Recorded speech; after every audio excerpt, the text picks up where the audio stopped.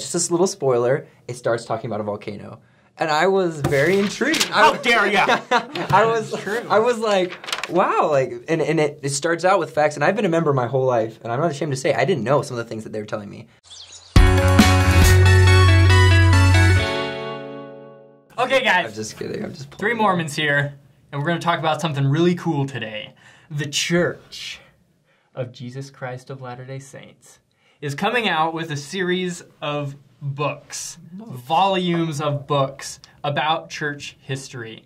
And that initially, don't really click boring. off. That sounds really boring. TBH. But these ones are a little different because they're written in a non-boring academic church historian type of way. Like they're narratives. They're narratives. Right. They're written like a storybook, which is really cool. Of course, it has real history in it, but you know, you're not reading the scriptures per se. Does that make sense? Well, and that's a good note. Is these aren't scriptures. This isn't going to take place of reading the Book of Mormon or anything, but it's a way to learn about church history, enjoy church history. Yeah, you're going to learn it all from the beginning, from before the birth of Joseph Smith to however long we haven't read the other ones. I was going to say probably till right now in 3 months. But so I think that's really cool. So you can get your church history, you can read it like you're reading Harry Potter or Narnia or what are the nerdy books you guys read, and you can read them and it'll be a lot of fun. You can read it like you're reading Star Wars or Star Trek or Starburst, and so it's just great.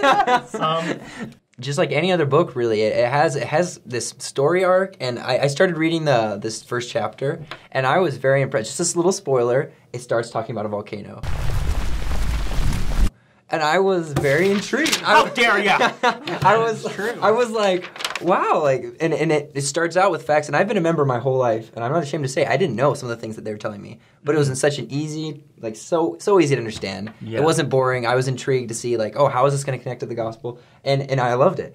And I think as more chapters come out, I think people are going to be very surprised to see just how amazing church history is. It's and so how beautiful it is. Great. And it really isn't that complicated. Just a lot of wonderful miracles. So I'm super pumped. I don't know, like, was there anything else in the chapter that you found interesting? I think what I like most about this chapter and future chapters is that they're not pulling any punches here. Like they're telling church history, how it happened, in a way that you can read it. Basically, any age, young adults can read it. But it does mention things like the volcano. And, things that happened in Joseph Smith's family or parts of Joseph Smith's history that you wouldn't normally hear about in Sunday school or in sacrament meeting. Right, and we've, as you've heard Joseph Smith's story so many times, as a missionary, everybody you meet, you tell it. But this just had a wonderful way, a beautiful way of telling us how Joseph Smith got to where he did as a child to want to ask God about the true church. Right. So it's definitely worth the read. Yes, and if you want to read more about it, all you have to do is go to saints.lds.org or the Gospel Library app. So you just go to the Gospel, download the app. Even you non-Mormons who are investigating, you download that app. You download that app right now. Don't you stop doing it. You got all the scriptures. You got the conference. It's great. And the music. So what they're doing is the church is every month releasing a new chapter, and then once they've released all the chapters, then they're going to put them all in the book. So it's basically going to be like, The Bachelor, where every week, except it's every month. But every month, it never ends. You get to have a new episode. It's even better than The Bachelor. Just to consume. And every month, we're also going to be releasing a video just talking about the chapter and I don't know, the experience we had with it. And so you can look forward to that. How many languages is it in? 1. Oh. That is incorrect. Dang it. Good. Correct answer. Just kidding, I knew it wasn't. 14. That's 1 more than 13. That's 2 more than 12. I get this question so much because we Mormons we're proud of our churches. We'd like to talk about it, right? Because we have a history. In the same way the Lutherans are very proud of Martin Luther, the 95 Theses, nailing it to the door. It's cool. We've got a lot of really cool stuff to talk about.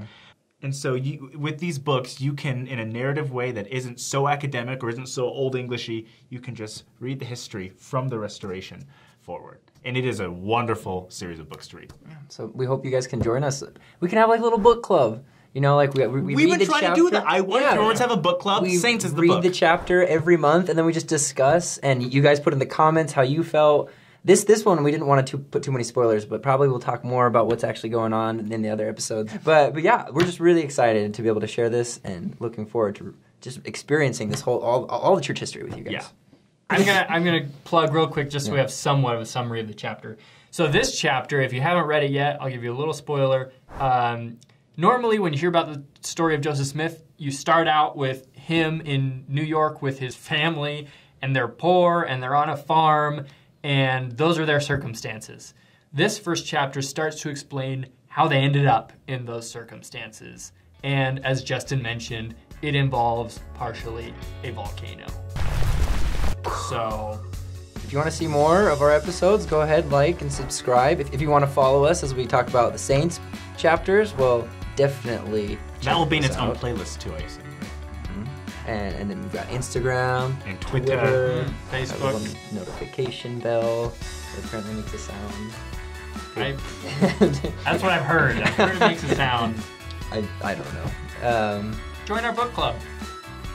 Sufficiently awkward ending. 3 Mormons. What?